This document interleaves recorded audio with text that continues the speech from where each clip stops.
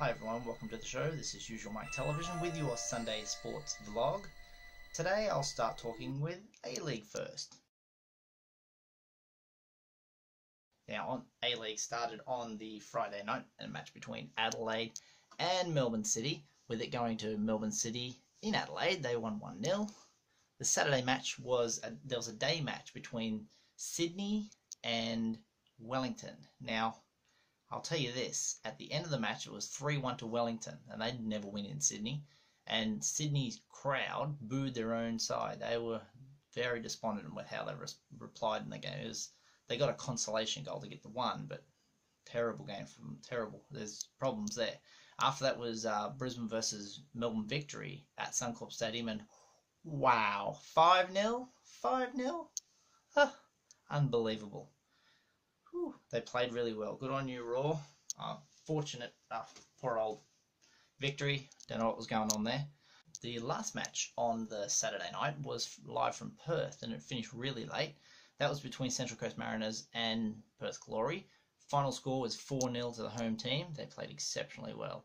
The Sunday game was Newcastle versus Western Sydney, and it went close one to Western Sydney, 1-0.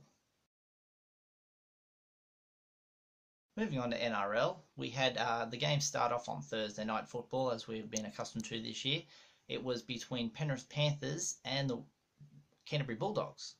And let me just say, Penrith are fantastic at getting off early. They can great start to every game, scoring tries, looking razzle-dazzle, but they run out of puff. And in this case they did, with only playing, 79 minutes of football, and let Canterbury score in the very last minute of the game to lose it. That was, Canterbury couldn't believe it and pinched themselves at the end of it. How did they lose? Penrith, no idea, but maybe they'll do it again next week. The Friday night game was between the Broncos and the Warriors, and the Broncos pretty much dominated this game defensively. They didn't rack up a whole heap of tries, but it ended up 25-10. And the funny thing is, they pick the score margins. You know, there's that 1 point difference from the guy kicking the field goals everywhere. I think it was the same guy who kicked the field goal the week before. Kicking a field goal puts the margins slightly out. Pick the scores are slightly out. Always interesting when they play like that. You know, who's betting on these games to have these obscure scores? Interesting, it's not me. The Saturday games were between Canterbury. Oh, no, it's Canterbury. They've already had their game. Canberra and the Roosters. And let me just say, Canberra, they got out of jail. I can't believe they won. No one can believe they won. It was a shock. How did they beat the Roosters? Unbelievable. The Roosters beat them every time they play them. Every single damn time. I can't remember the last time the Roosters lost against Canberra Raiders. But well done, Canberra Raiders, who win by a point. 21-20. The game after that was South Sydney versus Newcastle. And let me just say, this was a drubbing. This was... Towards the end of the match, the commentators are going on about, oh, can they rack up 50 points? Can they rack up 50 points? Well, they came close, but Newcastle came back and scored a try at the end, so it ended up 48-6. Unbelievable game.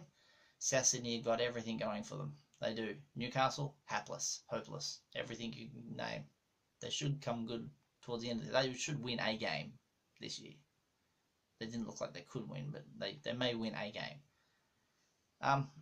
The nighttime Saturday game was Parramatta versus the Cowboys, the Premiers, playing Parramatta. They did win the Nines, Parramatta. We thought, there's something going on here.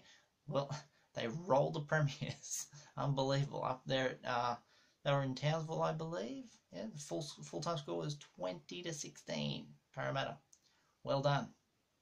The Sunday games were Cronulla playing St George Illawarra, and that wasn't even close. Cronulla dominated. It was 30-2 the final score. But the crazy thing was, I think at one stage there it was 2-2, and they just racked up the points. It was a great game. Great game. I watched it. The Sunday afternoon game.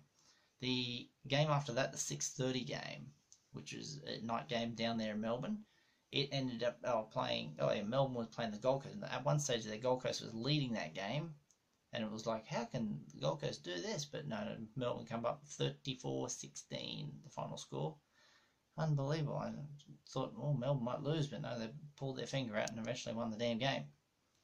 The next game will be the Monday night game, which hasn't been played because this is the Sunday sport vlog, and it's between the West Tigers and Manly. And last week I picked the Monday game. I said Melbourne should win, and they did. And this is the Monday pick I'll have. Tigers. Go Tigers. Tigers by 8. That's my pick. Tigers by 8 over Manly. Excellent. Anyway, the only other sport I'm going to talk to you about was a guy called Matthew Griffin. He won the New Zealand, the New Zealand Open, the hander or one of the sponsor. I don't care about the sponsor. It was the New Zealand Open. He won. I got to say this for New Zealand. They have some beautiful golf courses. They don't have the greatest golfers in the world, but their courses are immaculately beautiful. Just great courses. There's parts of the ones down the South Island that kind of remind me of, European courses around Switzerland and Austria. There's just that immaculate mountain ranges and just fabulous. Well done, Matty Griffin. He's an Aussie. He won. I do like to mention my golf now and then. But anyway, that's it for the Sunday Sport Vlog. I hope you've enjoyed this episode.